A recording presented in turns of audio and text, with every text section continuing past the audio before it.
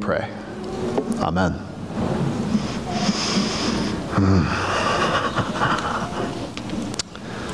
Why don't we do a little bit of Bible study? I know what you've been thinking. That crazy guy, what's it actually like studying the Bible with this dude? So, rather than go through some theological treatise on why the resurrection is true, we're just diving right in to this passage. We're going to go verse by verse. So settle in. I hope the coffee was strong. Chapter 20, verse 1. Early on the first day of the week. What's the last day of the week for the Jewish calendar? Saturday. So the first day of the week is Sunday. This is why Christians take Sunday as our holy day versus Saturday from our Hebrew ancestors. Early on the first day, while it was still dark. This is going to take me a while since I haven't gotten through verse 1 yet. While it was still dark, the gospel writer of John, we have 4 gospels. Can you say them with me? John writes like it's a movie, but most modern readers don't have like this kind of imagery for it. When John writes about how much light is in the room, it's like music. It's like background music. And background music usually gives you a sense of what's going to happen in a scene, right? It doesn't take, you may not have even seen the movie, but if I do this, da-dun, da-dun, that's 2 notes, but you know exactly what's about to happen. When John writes, it's early in the morning, not yet sunrise, that's a clue that whatever's about to happen, they're not going to get it. If you read John, the famous passage of John 3:16, that's Nicodemus. It's the middle of the night. Nicodemus does not understand what's happening. The Samaritan woman at the well, it's the noonday. She walks away, becomes one of the first evangelists. So with John, it's very early in the morning. It's not yet sunrise. She gets to the tomb. She sees that the stone had been rolled away. She's going to prepare the body. You see, Jesus died on a Friday.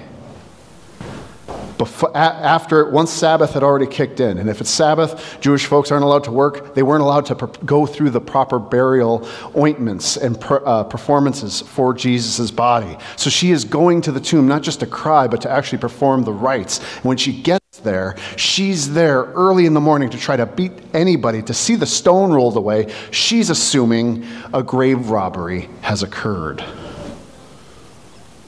She runs back and tells the disciples, and it's Simon Peter, I'm going to shorten it just to Peter, and what's named as the other disciple. Church legend has that the other disciple is shorthand for John, the actual writer of this passage.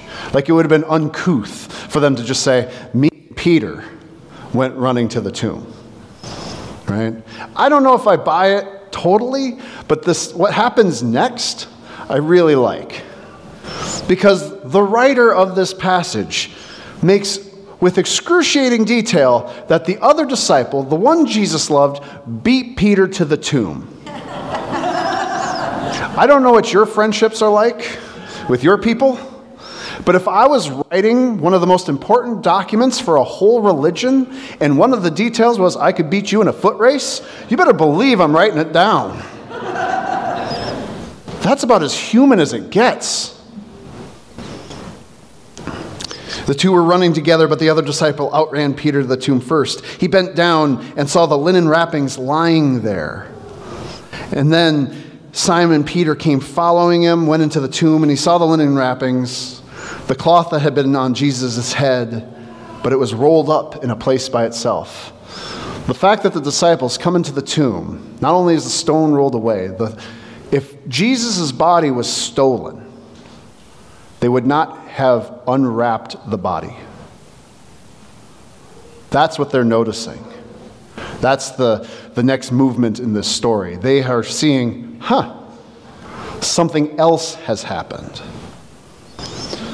Then the other disciple who ran to the tomb first also went in, and he saw and believed. This is great. He saw and believed, but yet did not understand. Man, how much of the church believes but doesn't understand? How much of my life has been spent believing but not understanding? Then the disciples returned to their homes. They just went home. But there's Mary chasing after them, right? She had told them about the empty tomb, and she comes and she is filled with grief. She stands outside weeping at the tomb. And this is a really fun little passage. As she wept and bent over to look inside the tomb, she saw two angels in white. And it gives the detail, one at the head and one at the foot, on the place that they had laid Jesus. This is one of those, like, they skip over in a lot of sermons because it's like, what do you do with this? I bring it up every time I read this passage because I kind of love it. I love it because it's some of you may not have spent the time with the Bible that I have, but some of you might be involved in the gospel according to Indiana Jones and the Raiders of the Lost Ark. If you don't remember it, you can say, my Easter homework this year is to watch Raiders of the Lost Ark. Classic.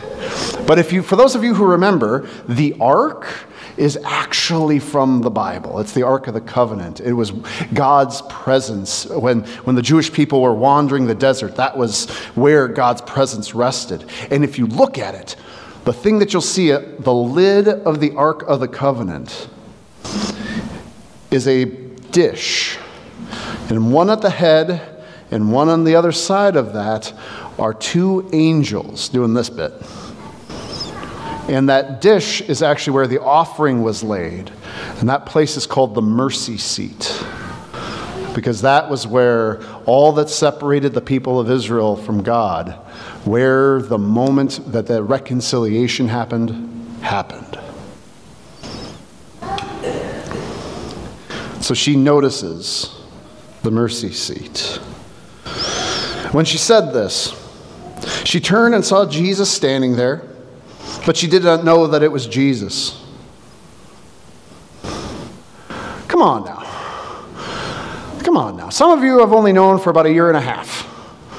We're going on 2 years. Thanks be to God. But if you saw me suffer and die and I came back and you didn't recognize me, I'd be hurt. And this happens in all the Gospels. He's just not recognized. The people who knew him best do not see him. They don't recognize him. Now, you can talk about how it's a traumatic experience and she wouldn't have been expecting to see Jesus. But hear this narrative hook. Jesus says to her, "Woman, why are you weeping?" Supposing him to be the gardener. Supposing him to be the gardener. Why would she think he's the gardener? Well, it's early morning. They happen to be in a garden. Sure. Those are good points. The other is a theological one. The way John is written, there's a list of 7 miracles. The first one, the most fun one, water into wine. My Spirit of Hope choir. Thank you. The first miracle, according to John, is water into wine. And you can count them throughout there, that there's all of these miracles. The resurrection is the 8th. Now, you don't need to be a biblical scholar. What has 7 in it in the Bible? 7 days of creation, right? On the 7th day, God rested. What is the 8th day? The new week, the new creation. Where did creation start according to Scripture? Did it start in a city? It starts in a garden. The new creation is starting in the same kind of place as the last creation. What was God in the first creation? A gardener. And his son is just like him, a chip off the old block. Jesus is looking so much like God, the creator of all things, that Mary thinks she sees a gardener.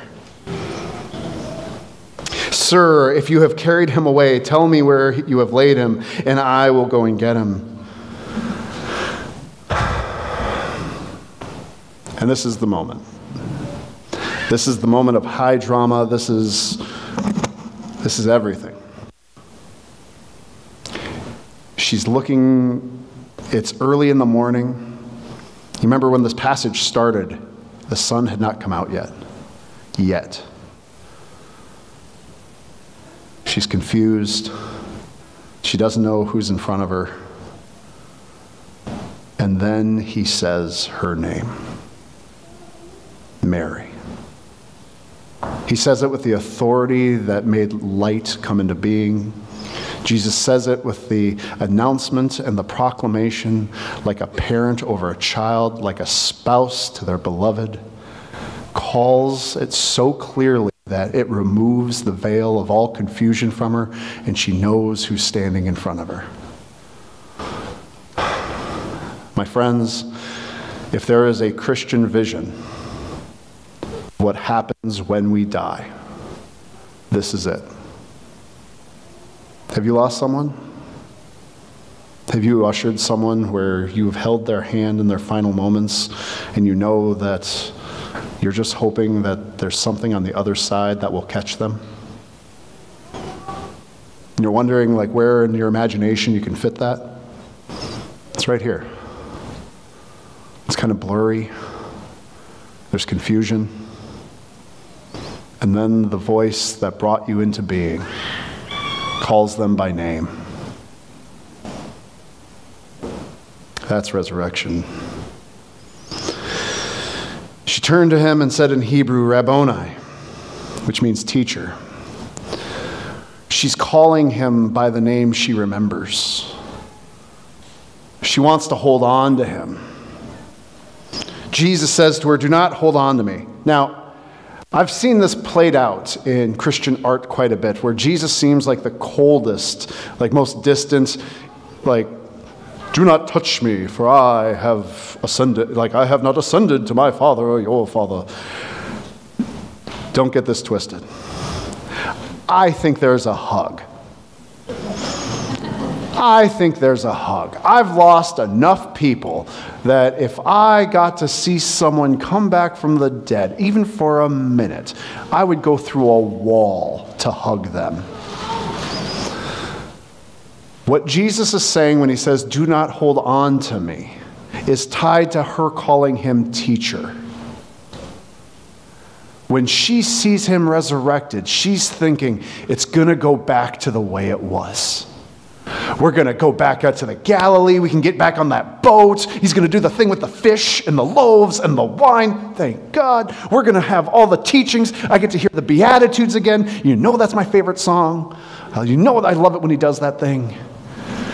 And when Jesus is saying to her is, it's not going to be like it was. You can't go back. We're not going backwards. We're going forwards. And that can be one of the hardest things to do. To move on. To grow. Mary Magdalene went and announced to the disciples, I have seen the Lord. And she told them that he had said these things. So, I don't know which churches you've been in, but for someone to go to a gathering of people who have followed Jesus and to announce the good news that he is resurrected from the dead sounds to, and then also elaborates on the things that Jesus said, sounds to me like a sermon. Am I right? Let me see some head nods. So maybe the first sermon given after the resurrection was from a woman. Just a little bit to take with you. Now that's the reading, but I want to ask you something. If you're a regular here, one of the things that I hope has gotten old for some of you is my approach to Scripture and Bible study. You are not reading the Bible correctly until you are seeing yourself in the text. until you found a place in the story that you are like, yep, that's me. Or maybe you're a little projecting, that's somebody else. Sometimes saying that's me can be a little bit too, So where are you? Maybe you're the disciples. You've followed Jesus before. You've heard many a good sermons.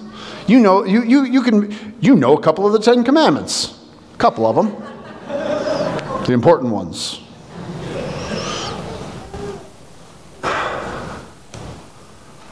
But the resurrection, you believe, but you don't quite get why.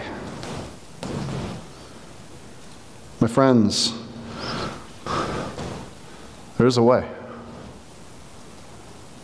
Until you have encountered this great love, it's got to break the heart of stone. Maybe those are the apostles, but maybe you're part of the greater disciples who, throughout the rest of this resurrection passage and all the resurrection narratives, Matthew, Mark, Luke, and John, all of them have disciples who doubted that Jesus was resurrected. Do you have doubts? Do you have questions? Are you still skeptical? Are you still thinking, I don't know about this resurrection?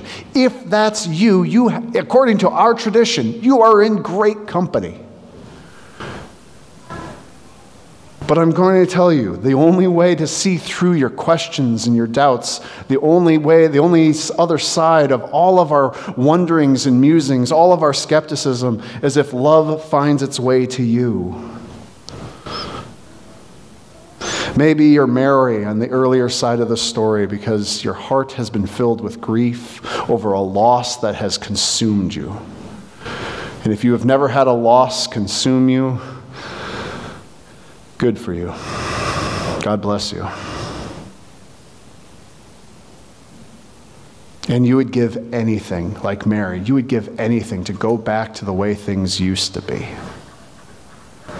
And the thought of letting go and moving on seems otherworldly. My friends, love finds a way. Love will break through. Resurrection breaks through. Where I see myself is following in the footsteps of this first sermon.